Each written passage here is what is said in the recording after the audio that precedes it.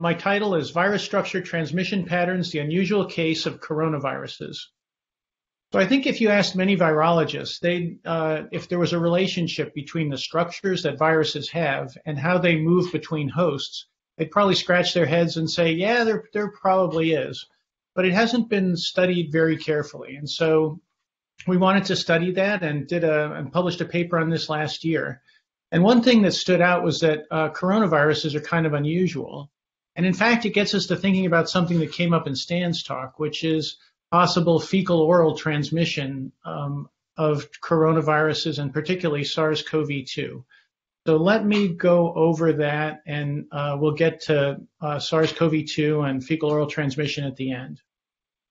So we wanted to carry out a rigorous study of the relationship of viral structures and transmission modes. So we made a detailed database of this.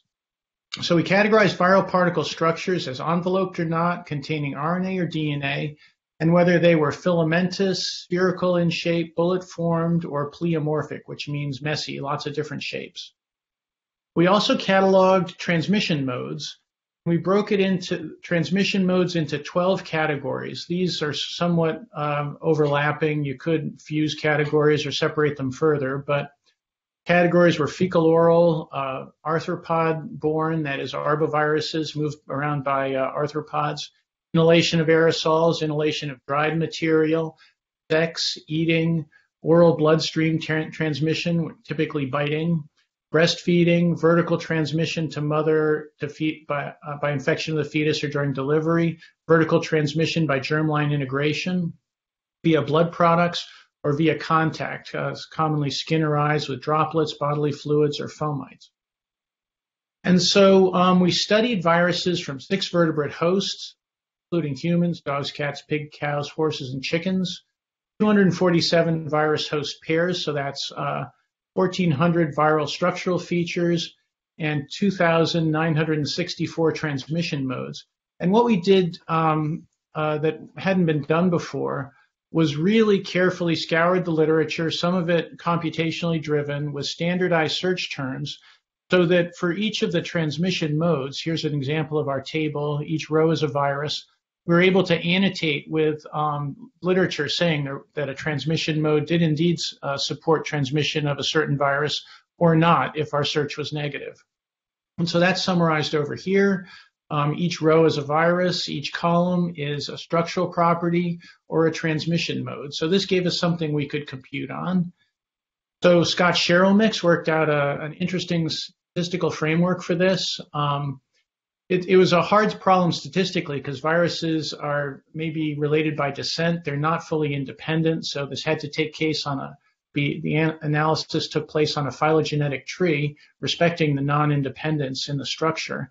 And we saw some quite notable patterns. So one strong one was that viruses that have lipid envelopes are negatively associated with fecal-oral transmission. And this makes sense. The lipid envelope is fragile. It can't survive the detergent effects of bile salts in gut. It can't survive drying after ingestion, stomach acids, proteases, stuff like that. It makes a lot of sense that lipid-enclosed viruses are not transmitted by fecal-oral route. And as you can see, there were some other generalizations we could make as well. It was pretty interesting. But coronaviruses stood out as unusual. So here are coronaviruses among all lipid enveloped viruses. The structural feature that is in this column is lipids. So we're looking at lipid enclosed viruses. And then this next column is fecal-oral transmission. You can see coronaviruses actually are commonly fecal-orally transmitted. Not known to be the case in humans, but yes in 6 out of 13 animal viruses. So what's the deal with this? Coronaviruses are unusual. They're enveloped viruses, but commonly transmitted by the fecal-oral route. So how can this be? Well, we considered 2 models. This isn't fully resolved, but it could be that coronaviruses are unusually stable, or it could be that coronaviruses are produced in the lower GI, so don't need to pass through the length of the gut. And maybe it's not fecal-oral. Maybe virus can come out in fecal material, and then contact or fomites could initiate the next round of infection. So what do we really know about SARS-CoV-2? So SARS-CoV-2 is RNA is found at substantial levels in stool. So here's a recent paper in Nature. These are patient samples, time on the x-axis, log 10 RNA concentration on the y-axis. And these are throat swabs, nasopharyngeal, sputum, and stool. And you can see quite high virus levels in stool in some of these patients. So as we've heard, there are these human cell factors needed for virus production, ACE2, the receptor, and TMPRSS, the protease. So we went to the Human Protein Atlas, and if you look, these proteins, ACE2 and TMPRSS, are expressed at very high levels in gut. In fact, those are the main sites of expression of these cofactors for SARS-CoV-2. People have begun to look at, is there virus in human stool that you can find? And there's one report out of China of a single isolation of replication-competent virus from patient stool.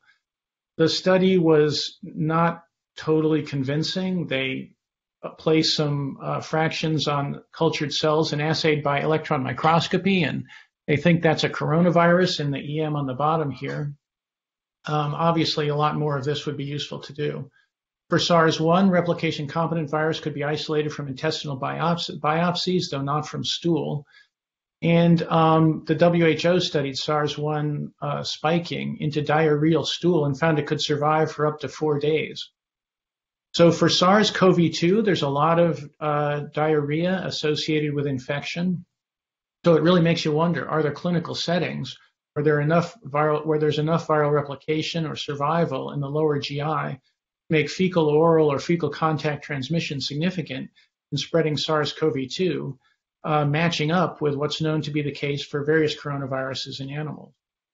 So I think this is worth investigating further for the safety of healthcare workers and to try to understand the epidemic in more detail. So just to summarize briefly, envelope viruses are rarely transmitted by the fecal oral route. Several vertebrate coronaviruses defy this generalization. The mechanisms are unclear. Do they have unusually tough particles or virus production in lower GI? I don't think we know the answer, but it seems like some of the conditions for the second point are met. SARS-CoV-2 receptor and cofactor are highly expressed in intestine, and we see high levels of RNA in feces. One suggestion that maybe you can find replication-competent virus in feces. Contact transmission to be significant for SARS-CoV-2, particularly in patients with strong diarrheal symptoms, which is seen in a substantial minority of patients. There was copious watery diarrhea with early in infection when viral titers are highest. Might you get enough viral titer, enough viral survival for that to be a meaningful source of transmission? So all of these are testable, and I think it would be useful to go forward and do some testing. So I want to thank my coworkers, Scott, Kevin, and Haley. And again, if you're interested in all the lectures from this symposium, go to our Twitter site, Penn COVID, and you'll see these lectures and other information on the epidemic.